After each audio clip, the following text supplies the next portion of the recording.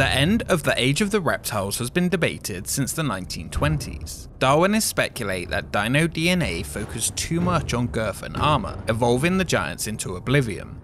Graduists suggest that massive volcanism, a result of the shift in tectonic plates, changed environmental conditions faster than the beasts could adapt. Catastrophists have the most endorsed theory, believing that the impact of a large asteroid on Earth 66 million years ago released the energy of more than 1 billion atomic bombs, and with it, the extinction of the dinosaurs. The sudden disappearance of these impressive beasts remains a mystery for the ages, inspiring scholars and artists, and in the case of one Knott's Berry Farm attraction, posits that sometimes it's art that imitates life.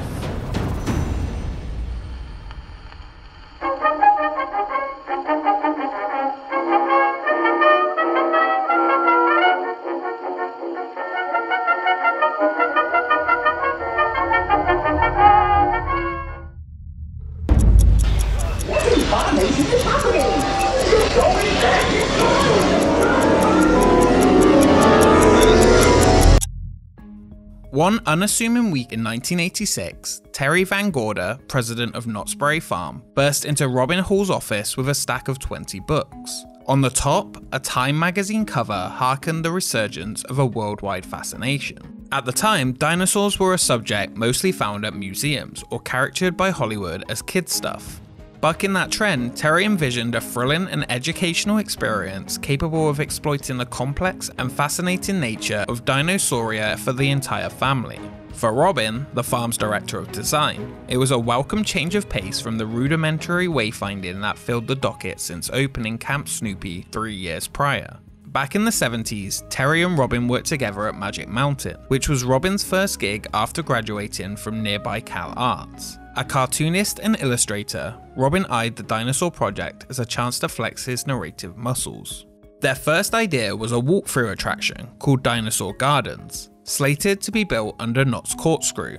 Guests would enter the facade of a museum, pass through exhibits about archaeology and paleontology before entering a workshop. The workshop opened to an exterior pathway through a Mesozoic forest. Creatures would scurry in the trees above, rustle in the brushes and pop out into view.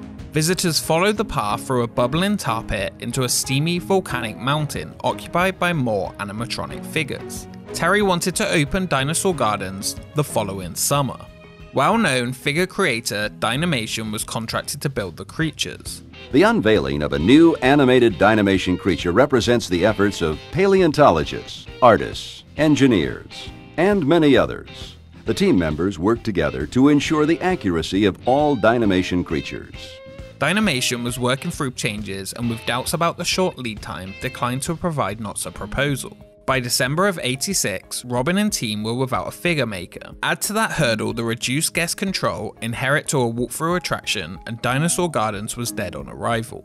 A week after scrapping Dinosaur Garden, Terry called a meeting with Robin and Knott's head of construction at the Berry Tales Q. Robin brought along project designer Laine, a graduate of Art Center and herself also an illustrator. Prior to the farm, Laine worked at Auto World in Flinn, Michigan. Terry was adamant that Knott's opened a dinosaur attraction in the summer of '87, so he decided to use the existing Berry Tales track, vehicles, and envelope as a head start. The meeting moved into the ride space and Terry compelled the designers to pitch a ride story. Robin began with a premise inspired by classic monster B movies, roping guests into a ridiculous plot about a scientist and his time machine. This would bridge the primeval scenes with the area's Roaring Twenties theme. Room by room, the meeting continued with Laine and Robin concocting a narrative of time travel through multiple geological periods. They walked the attraction, brainstorming details on the spot. The impromptu pitch took 45 minutes. Terry gave his designers the green light and 5 months to deliver. Immediately, Berry Tales was closed, and its elaborate sets, props, and hundreds of animatronics were removed to storage, and select pieces were later reused at the Berry Tales Playhouse. 10, 9, 8, 7, 6, 5, 4, 3, 2, 1. Happy New Year, everybody! Happy New Year, boys! The design and architectural department was already working on a refresh of Fiesta Village, so efficiency was critical. Laine had previous experience designing dark rides and led the creation of concept art. Knott hired Fred Hope to build scale models of the uncanny realms for reference to the set builders and lighting designers. Dynamation was still out. Fortunately, Laine had a link to another figure maker, Sequoia Creative.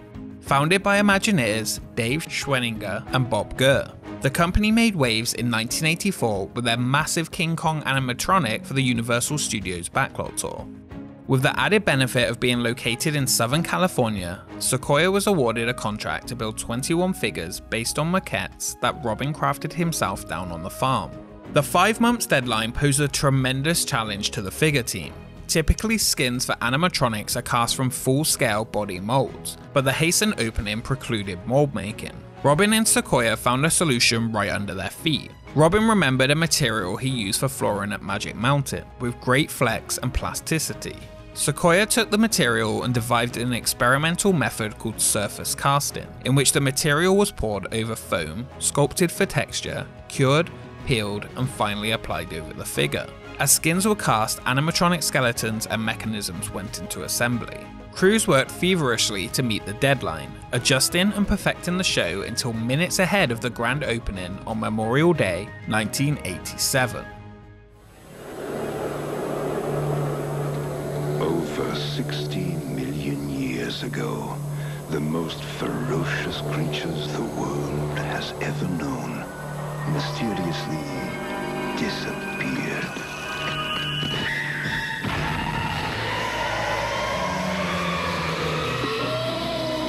They're back.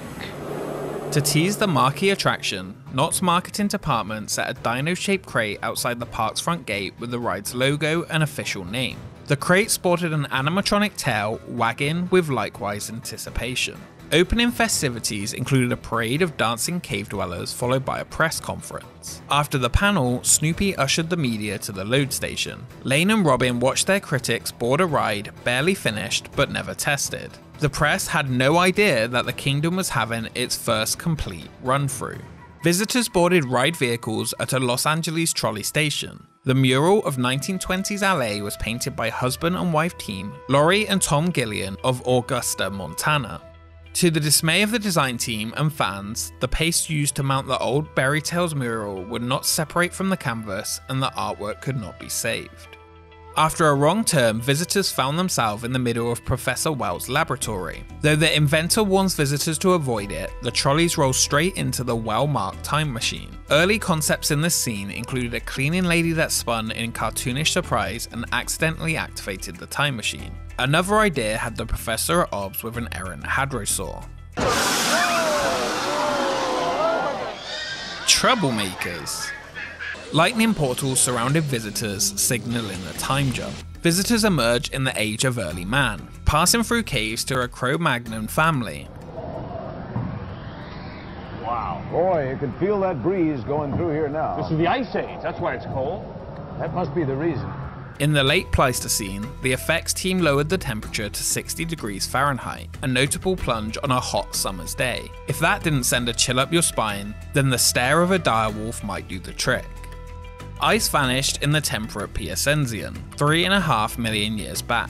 Here visitors encountered a giant sloth, saber-toothed tiger, and a pair of woolly mammoths. These figures were the product of a cadre of artists and technicians, including an engineer that had worked for the US government crafting experimental agricultural machinery. Matching adequate down pressure to keep the seed openers from bouncing is essential in maintaining accurate depth.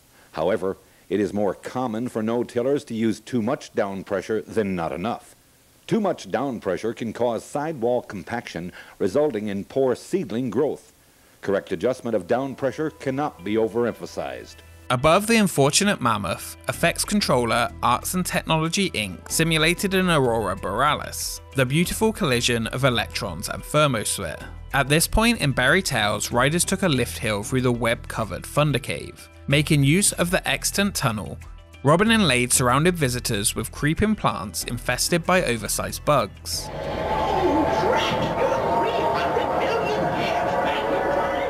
The foliage throughout was provided according to the fossil record by Lexington Scenery of North Hollywood, a company that is still around today, servicing the film, television, and theme park industries. Dimetrodon welcomed visitors to the Triassic. Trolleys veered into a swamp populated by Ornithomimus and Ornithosuchus. Kingdom of the Dinosaurs had an extraordinary musical score, written and produced by Kevin Nadeau of Knott's entertainment department.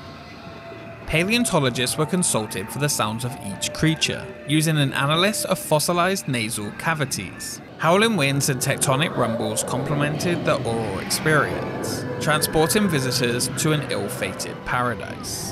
Hey, a Stegosaurus. Yes, now, that's it. Stegi is my favorite. I mean, you hear it, you're tired of me talking about this, but I love Stegosaurus. I love them too. Good to see. Same to you, pal. Good morning. Good evening. Leaping forward into the Cretaceous, a herd of Triceratops defended their young against the attack of a 15-foot-tall Tyrannosaurus Rex. The T-Rex figure was built in the San Fernando Valley, trucked to Buena Park, lifted by helicopter, and finally lowered into the show building through a hole in the roof. The finishing paint and detail work was done by Lee Thomas, another former Imagineer best known as the revered visage of Madame Leota in the Haunted Mansion. A pteranodon circled overhead and visitors journeyed on, into a wood threatened by active volcanoes. Among the trees stood the ride's largest animatronic. Now, you call this an Apatosaurus, Gary, but to me it's still a Brontosaurus. It's still a Brontosaurus to you, isn't it? Yeah. I'll stick up for you, buddy. Brontosaurus is forever. Steam and heat pumps completed the fill of a world on the brink. A final time jump placed visitors in a cave haunted by a funeral troll. Bleached white bones foreshadowed the shared fate of ride and reality. After unload, visitors trekked downstairs to Dinosaur Digs, a shop decorated in the spirit of Dinosaur Garden's paleontology exhibit. For a time, paleontologists were on hand to share their expert knowledge. A lovely lady who answers those questions is with me right now. Paleontologist Lisa. Lisa, what do you suppose, well, let me just ask you generically, with the thousands of kids who drop by here every day, what are some of the questions they would ask you? Well, I get asked a lot of questions about the size of the dinosaurs, what their habits were like, what colors they were, but probably the most frequent question I get asked is, why did the dinosaurs become extinct? And I tell them, well, that's just one question we're still trying to figure out the answer to. The Buffalo Nickel Arcade got in on the action too, with dino-themed coin ops. Knott's new adventure took less than half a year to build at a cost of $7 million. Crowds loved it. Robin and Laine spent much of opening day at the exit of the attraction, eavesdropping on guest conversations about the ride. In its opening year, Kingdom of the Dinosaurs presided over an attendance increase of 18%. A walk-around character was created to interact with park guests. The attraction would continue to appear in the park's promotional material for several years after. Knott's promoted Kingdom of the Dinosaurs with swag too. Wow, Knott has dinosaurs that are as big as life. You can watch them move, hear them roar, then take them home in your very own dinosaur calendar. Ooh, Knott's is giving away dinosaur calendars free to every kid who visits this weekend. So grab your parents and go, because while the dinosaurs are here to stay, these calendars will soon be history. In short, Kingdom of the Dinosaurs was a hit. There was one problem that plagued the ride. Within the first year, some animatronic skins cracked and ruptured. Sequoia finished all repairs according to the contract, however the experimental method proved incapable of a long-term solution. Patching the skins resulted in lumpy, splotchy joints. After several layers of repairs, the formerly terrifying T-Rex puffed up like a child's toy. Some dinosaurs had to be exchanged with old-school, fully molded skin casts. The T-Rex alone was replaced 3 times. Nevertheless, Kingdom of the Dinosaurs was a fundamentally good ride, with a complete story, a well-balanced lineup of characters, fantastic sound design, and at roughly 7 minutes was neither too short or too long. Shockingly, in just 17 years, the kingdom would fall. We were going to go to the zoo, and I said, what are we going to see in the zoo? And she said, zebras. I said, yes. Bears, yes. She said, dinos. Has she been reading the book? Well, if she had been reading the book and she went to this particular theme park, that is what she'd see. This is sort of the classic story of man's experiment gone in a direction man never ever wanted it to go. I don't want to spill the beans, so why don't you tell me the general plot? Well, the idea of it is that people are going to make something that sounds like a terrific thing, a island that has recreated dinosaurs on it that people can go and see. And it certainly sounds, you know, at first blush like something I would like, and I think most people respond very favorably to it. And so part of why I was interested in the book was to take an idea that seemed like a good idea and show why it might not be a good idea. Dinomania went global with 1993's Jurassic Park. Universal Studios Hollywood wanted its piece of the frenzy and raised the curtain on Jurassic Park the Ride in 1996, only 9 years after Kingdom of the Dinosaurs debuted. With more money, time, land, and creative capacity, Universal's River Adventure was a truly excellent attraction, far surpassing what the farm could offer. A year after Jurassic Park the Ride hit the scene, Knott's changed ownership. Having seen plans for a grand revitalization, the Knott's grandchildren were inspired to cash in on the potential of Cordelia and Walter's land. They voted to sell the park, marketplace, and the chicken dinner restaurant. Cedar had no experience operating a year-round park and took ownership of the farm with no specific plans. They agreed to the old farmer's passing wish that Independence Hall remain open and free to the public. No such requests were made about the other attractions. 1 year into ownership, Cedar Fair built Robin's design for a record-setting Woody, conforming to their national strategy that targets adrenaline-hungry youth. Robin parted ways from Knott's in 1999 and joined the creative team at Warner Bros. International Recreation. From there, he would branch out and work on museums, entertainment streets, malls, and cultural attractions. Laine left several years earlier and worked as a key producer on Disney's MGM Studios' Twilight Zone Tower of Terror. Today, she is the vice president and creative director of Hilden, the historic residence built by Abraham Lincoln's son, Robert. Cedar Fair eliminated Knott's design and architectural department, and with it any hope for new themed offerings. Supreme Scream, Perilous Plunge, and Accelerator succeeded Ghost Rider, revealing Cedar Fair's limited playbook. Cedar Fair thought they could improve Kingdom of the Dinosaurs' efficiency by grouping cars into trains and abandoning continuous loading. Trains stopped in the station for turnover, forcing the other trains to stop mid-ride. The interruption occurred because the park didn't upgrade the trolleys with a means to drop the rope, so to speak. To entertain the guests stuck inside, additional narration was added, conflicting with the conceit of time travel and ruining the ride experience. Your journey through time has We're now at our second stop. We'll be underway in just a few minutes. So while we're waiting, let's talk about dinosaurs. Ironically, the switch wrecked efficiency. Wait times went up, guest interest went down. Cedar dug a hole and found no bone.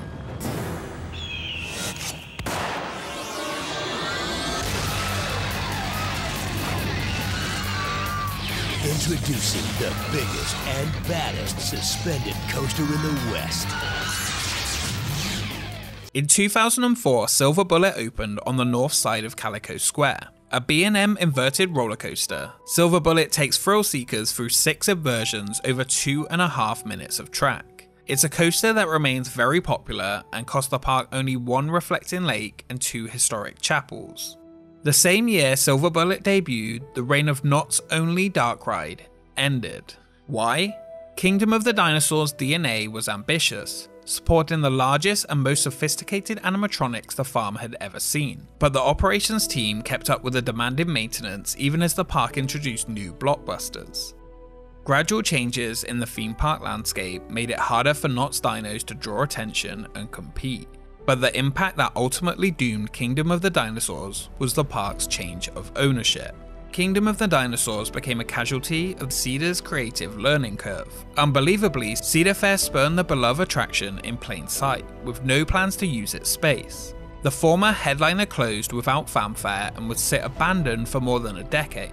Scenery and animatronics left to rot. Laine and Robin's creations suffered the embarrassment of neglect, a fate undeserved. And then, in 2011, former Disneyland president Matt Ouimet was named president of Cedar Fair Entertainment. What you do as a kid, you're more likely to do as an adult. So we're actually, I said earlier in a conversation you and I were having about genetic vacation behavior, and that's exactly what it is. So when you do it as a 5-year-old or a 7-year-old or a 9-year-old, You come back as a teen, and then you're a young parent, and you want to come back and share that memory with your kids. Omet had a neighbourly fondness of Knott's Berry Farm and hired former farm employee Rafi Kapralin as general manager. Together they engaged numerous projects to restore the lustre of the historic theme park. 4 years in, they set their sights on the KOD building. Omet had commenced an initiative called Amusement Dark with the aim of creating next-level dark ride experiences for the Cedar Fair parks. The first Amusement Dark attraction opened in 2014 at Canada's Wonderland, a hybrid still coaster and 4D dark ride built inside Wonder Mountain. The following year, Knott's would debut Cedar's second entry of the initiative. Please welcome Bob Gurr.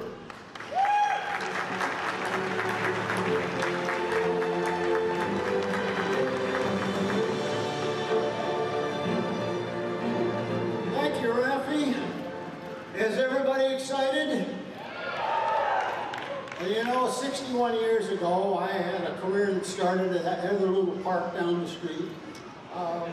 And then later on, with Sequoia, as he mentioned, we got a chance to do another neat attraction here, along with the, following the fairy tales, was the Kingdom of the Dinosaurs. That was a very fast job. It had a lot of improvements over the year. So this is a very interesting facility that's now going to have its third wild show. But this show is very interesting because the interactive 4D type of show is a new level for Knott's.